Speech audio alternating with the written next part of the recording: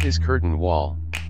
A curtain wall is defined as thin, usually aluminium framed wall, containing infills of glass, metal panels, or thin stone. The framing is attached to the building structure and does not carry the floor or roof loads of the building. Types of curtain walls. Curtain walls can be classified by their method of fabrication and installation into the following general categories: stick systems and unitized systems.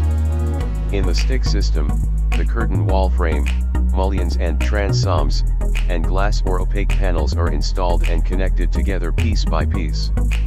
However, stick systems do require multiple steps to erect and seal the wall, which means more time is spent on site. An approximate rule of thumb would be that 70% of the work is carried out on site, with 30% in the factory. Ideal for vertical and polygon facades.